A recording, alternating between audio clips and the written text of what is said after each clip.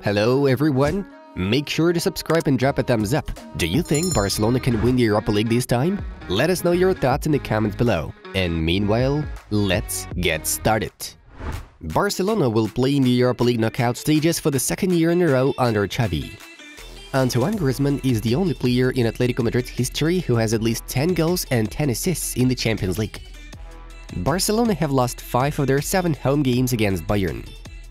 Bayern Munich have won 12 Champions League games in a row, which is a competition record. They face Inter Milan in the next round. Atletico Madrid failed to reach the Champions League round of 16 for the first time since the 2017-18 season, when the Colchonetas won the Europa League. Julian Nagelsmann became the first coach to beat Barcelona 4 times in the Champions League. Barcelona won only 1 of the 7 Champions League games under Xavi, against Viktoria Plzen. Robert Lewandowski failed to score in both matches against Bayern Munich. He has scored 5 goals for Barcelona in 5 Champions League games. Serge Gnabry is the first player to make 3 assists against Barca in the Champions League. Barcelona failed to score in 5 of their 7 Champions League games under Xavi. Barcelona still have to improve, and it can be achieved by playing against such teams, although it has been very cruel. We have not reached Bayern level. The miracle did not happen. Bayern felt calm and relaxed. It's the best club in Europe, Barca president Joan Laporta commented after the game. Barcelona has failed to make a single shot on target in a Champions League game for the 3rd time in history. Each case happened within the last 13 months. Real Madrid is the only Spanish club that managed to advance to the Champions League round of 16 this season, as Barcelona, Atletico and Sevilla leave the competition. The aggregate score of the last 5 games between Bayern and Barcelona is 19-2. I'm not talking to any investors. The club is not for sale. Fabrizio Romano cited a Sky Sports interview with Inter Milan president Steven Zhang.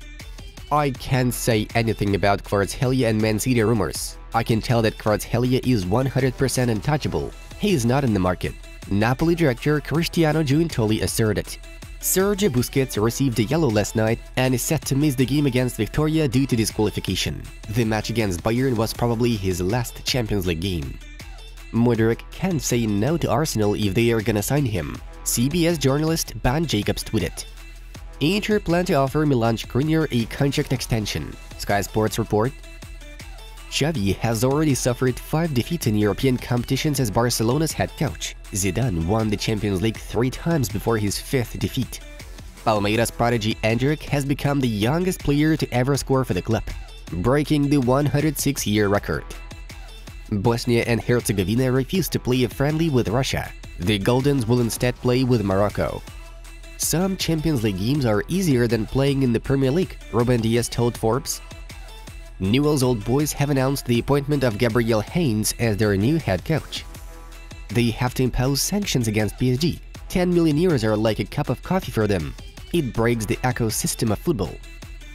I don't think our early Champions League exit is a failure. Defeats happen in football. It's totally wrong to have a different mindset. Juventus coach Massimiliano Allegri dropped a shocking message in his post-match interview. If there will be an opportunity to return to Atletico Madrid someday, why not? I would like it to happen, would be nice. Bayern Munich defender Lucas Hernandez admitted. I won't answer any more about Ronaldo. I believe we discussed everything last week, Erik ten Hag said. Aston Villa star Felipe Coutinho is unlikely to participate in the upcoming World Cup. Brazilian head coach Tite is unhappy about Felipe's poor form and sees Everton or Firmino in the squad instead. Julian Draxler has suffered a muscle injury and risks missing the 2022 World Cup, according to Bild. Now it's pretty clear why Shakhtar Donetsk have turned down a 30 million euros bid for Modric, Fabrizio Romano tweeted after the Celtic-Shakhtar clash. You learn more from 1 defeat than from 10 wins in a row, Carlo Ancelotti said after Real Madrid's defeat against Leipzig. We are happy to continue our journey in the next stage, because not many teams could keep a clean sheet against City, Jude Bellingham admitted. Another fabulous night with the Champions League. Have a look at the results. Now let's go to the top news of the episode.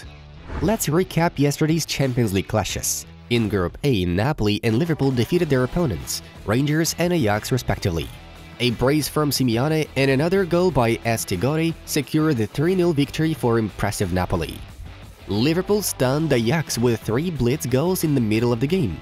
Salah, Nunez and Elliott on the score sheet.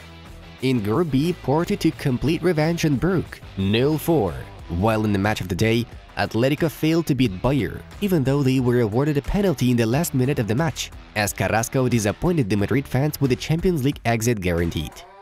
In Group C, no miracle happened. Inter thrashed the underdog Victoria 4-0, and Barcelona was embarrassed at Camp Nou by losing to Bayer 0-3.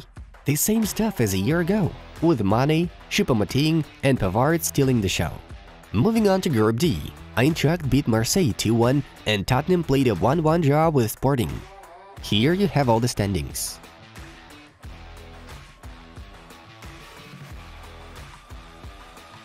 Barcelona fans chanted for Lionel Messi during the Champions League game against Bayern Munich. The chant started in the first half when the score was 2-0. The Blaugrana supporters are obviously missing the days when their legend could protect their team from trouble. Liverpool centre-back Virgil van Dijk has admitted that Barcelona is a club that has given him a lot of inspiration over the years. Barcelona definitely inspired me. There were so many Dutch players like Frank and Ronald de Boer, Patrick Kluivert, playing under Frank Rijkaard. Van Dijk was quoted by Goal.com. When he was asked what's the best away stadium to play in away from home, Virgil said, "That's a difficult question, but I would say Camp Nou in Barcelona. I was watching a lot of Barcelona games when I was younger, and then being able to play there with Celtic." Chelsea have agreed a deal in principle for RB Leipzig forward Christopher Nkunku, confirms Fabrizio Romano. The Blues are comfortably winning the race for the French international who scored in his side's win over Real Madrid on Tuesday. And Nkunku has even completed his medical with Chelsea, and there are some small details that need to be ironed out. After that is done, Romano confirms that he will be able to give his trademark "Here we go" for the deal. Juventus hit the 20 million euros payment to Portuguese striker Cristiano Ronaldo in the days when he played for the Old Lady. According to La Gazzetta dello Sport, the source says that this payment was not included in the official reports of the Turin club. Instead, this was done under a secret agreement in which he received part of his salary without paying taxes. According to the investigation from 2018 to 2020, Juventus falsified financial statements, artificially inflating the number of capital gains by 115 million euros, which then helped them to conceal the dilution of share capital and unreasonably continue trading the shares on the stock exchange. Recall that the 37-year-old Portuguese played for Juventus from 2018 to 2021. Lionel Messi pulled off yet another outstanding performance on Tuesday, scoring 2 goals and assisting another 2 for Paris Saint-Germain in a 7-2 win over Maccabi Haifa. The Argentine legend has thus moved a step closer to the top of the Champions League scoring leaderboard. As it stands, Messi has a tally of 129 UCL goals. The only player with a better record is Cristiano Ronaldo with the 140 goals mark. However, the Portuguese striker is having a hard time improving his record this season as Manchester United are not even playing in the Champions League. That leaves Leo with just 11 goals to match the record and 12 to overcome it. Given the Paris club's fantastic performances, the record could be broken as early as this season. Dear friends, check out the new video on Vamosito and find out how Leo Messi brings back his excellent form and why he's back on top again.